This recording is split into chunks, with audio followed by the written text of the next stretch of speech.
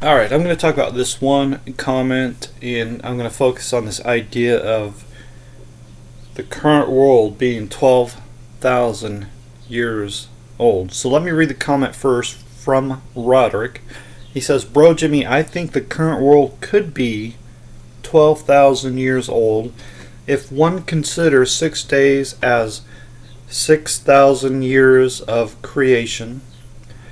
Then, plus the time from then to now.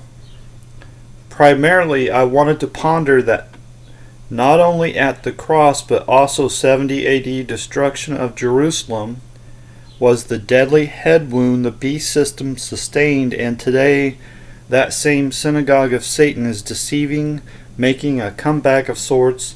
The wound is being healed, basically. In my humble opinion, since the 1940s, the world, Revelation 13:3, has been wandering after the beast and Rome, which is one of the heads." Okay. I will tell you, undoubtedly, all that is just hogwash. Alright? But this also is hogwash, so let's focus on the first hogwash. Alright, without understanding this one. In my opinion, you have to understand one point in order to understand the whole matter. Alright, so let's focus on this. Maybe this will help you, Roderick. Maybe it'll help somebody else. But this should be very plain to see, in my opinion. So let's read the first 5 verses of Genesis chapter 1. "In the beginning God created the heaven and the earth. And the earth was without form and void, and darkness was upon the face of the deep, and the Spirit of God moved upon the face of the waters. And God said, Let there be light. And there was light. And God saw the light, that it was good. And God divided the light from the darkness. And God called the light day, and the darkness He called night. And the evening and the morning were the first day." Now, this idea of the earth being 12,000 years old, this is not Roderick's idea. Roderick is a very smart, very bright man, but he's not that smart to come up with it on his own. Somebody suggested this to him. I believe he's considering it, and there's no way in the world he could be 100% sold on it, because there's no truth to it at all. You have to now say that, one, this took God 1,000 years. Alright, and then there's no logical way to explain the evening and the morning were the first 1,000 years. Now, were the first day. The evening and the morning were the first day. You can't get around that. You have to now say that the Bible is not true, which is the same thing as saying that God is a liar, because the Bible is the Word of God. So now you have to say, I have more understanding than God. That's the only way you can justify taking this position. And the reason I bring this up is to share some clarity of the stance that you're taking, so that you understand that if that's what you believe, just be honest about what you believe. That's what you have to believe in order to make that claim.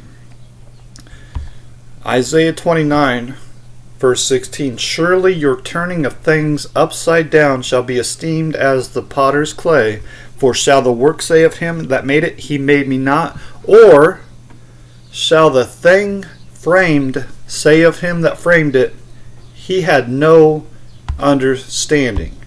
God didn't understand how God made everything. Isn't that what you're saying? God didn't understand the evening and the morning were 1,000 years. Okay, it doesn't make any sense. It doesn't ring true, and I don't know why people are so quick to believe a lie, basically, right? I mean, come on. So we read it. I'm going to just share a couple of verses here. There should leave no doubt, really. I want to go back up here. Where am I at here?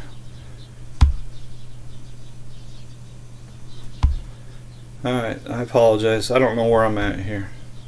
Right there it is. Exodus 20, verse 11. Exodus 20 is where we get the law, where we get the 10 commandments that were given by God to Moses. And Moses read them to the people. And what Moses read is, for in 6 days the Lord made heaven and earth, the sea, and all that in them is, and rested the 7th day. Alright. So, did God lie to Moses? That's what you have to say. That's the only argument that you can make. Because this idea that, well, this is, only secret knowledge that you know, that God didn't know and that Moses didn't know, is that 6 days actually meant 6,000 years. Well, I want you to, now seriously, consider this. So we'll go back to 2 Peter 3, or whatever that was, I forget. Oh, what is that? What is that verse? 2 Peter 3 verse 8, but beloved, be not ignorant of this one thing, that one day is with the Lord as 1,000 years. Alright, so we stop there. Let's be ignorant about this. And we'll say, okay, well, one day with the Lord is as 1,000 years, so 6 days with the Lord would be 6,000 years. So hold on. Let's take another approach to this. And 1,000 years as one day.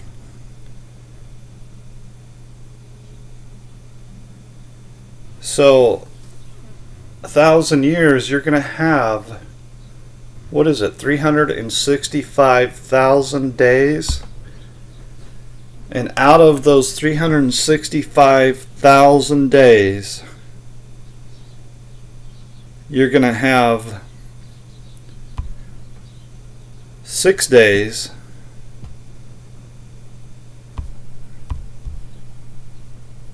you see what I'm getting at? Where is that at? 6 days. So 6 days. So this took what, 2 minutes or a minute? Not even a minute, is it? Let's do the math here.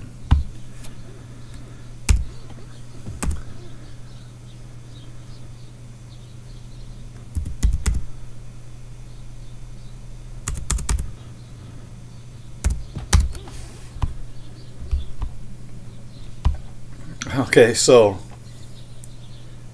that's how much of a day. How many minutes in a day? You see what I'm getting at here? 1,000 years is 1 day. So 6 days out of 1,000 years. I mean, I'm not even sure. Are we talking about a second?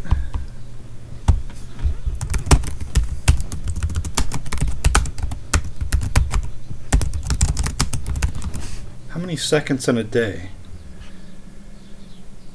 So 8640.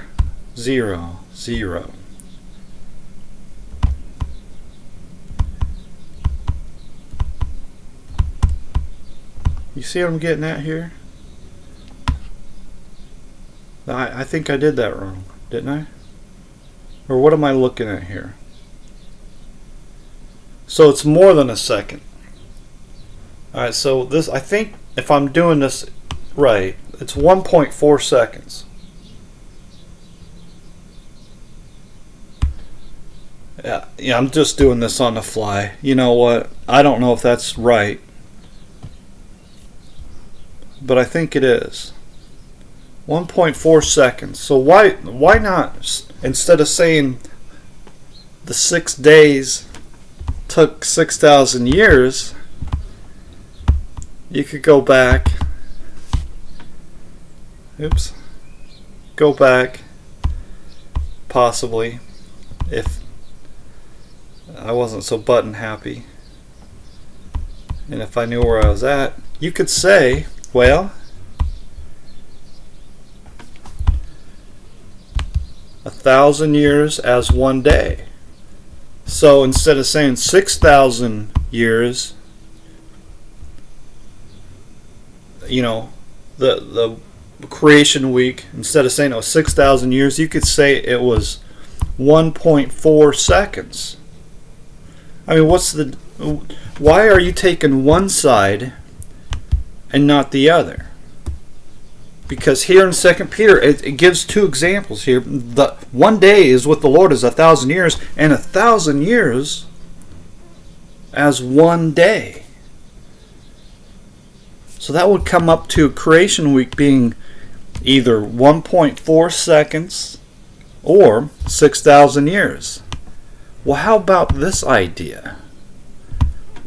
What if in Genesis 1, verse 5, it says,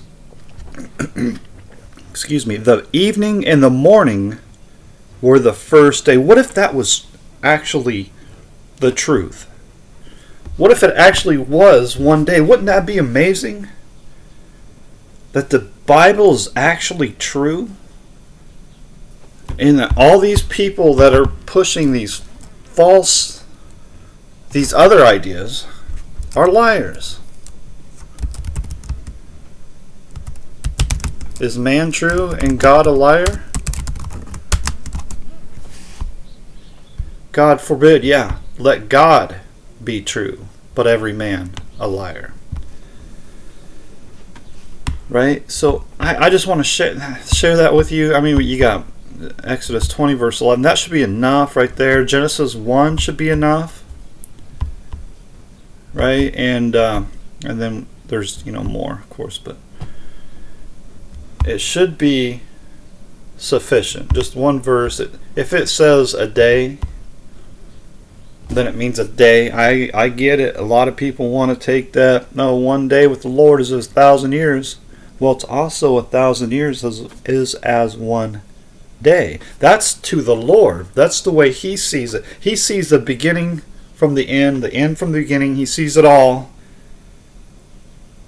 And it's not. He's not. Trapped by time or whatever. He's not. There's nothing prohibiting him or whatever. You know what I mean? He's not limited to. Well, I can't see that far in the future. He sees it all, man. He sees it all. He can see it all in a great length of time, and he can see it all in a very narrow amount of time.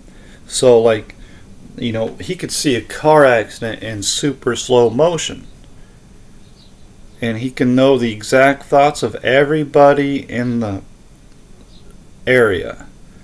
And frame by frame, he knows exactly everything, frame by frame. So that's just, I'm just giving an example. But so it works one way and it works the other way, but it has absolutely nothing to do with the creation, period. Now, I could go on. Really. Should I go on? One more point? Let's see if I can find another example here in the New Testament here. Alright, so we're going to apply that. For Jonas was 3,000 years in the whale's belly. So also will Jesus be 3,000 years in the heart of the earth. Now, why not, man? You're going to lie about one thing, let's just lie about everything. And said, this fellow said, I am able to destroy the temple of God and build it in 3,000 years. Well, they would just lift up their leg and toot. And this wouldn't even be a thing. Okay, all right, whatever, buddy. No. Jesus said he would tear down the temple of God and build it back up in 3 days. And he did that with his own body. Alright, so this puts to rest the idea of 70 AD. And it puts to rest the idea of a third temple. And this whole idea goes back to Daniel 9. In Daniel 9, in order to make this claim about 70 AD, you have to say that the Antichrist is the Messiah. Alright? I mean, just be honest, right? Be honest and just say, well, I believe the Antichrist is the Messiah. Alright? Right there. Right there it is, buddy. And when he put an end to the sacrifices and oblations, that was when he offered his body a sacrifice once for all. That's already been accomplished, man. You're making doctrines out of stuff that's already been done, that's clearly stated in the Bible, by the which will we are sanctified through the offering of the body of Jesus Christ once for all. Okay, so that's enough. First of all, get the 12,000 years thing out of your head, right? Forget about all that nonsense. The Bible's not rocket science, man. The words are plainly written there for us to understand. All we have to do is have faith. Just believe. These are the words from God. Just have to believe.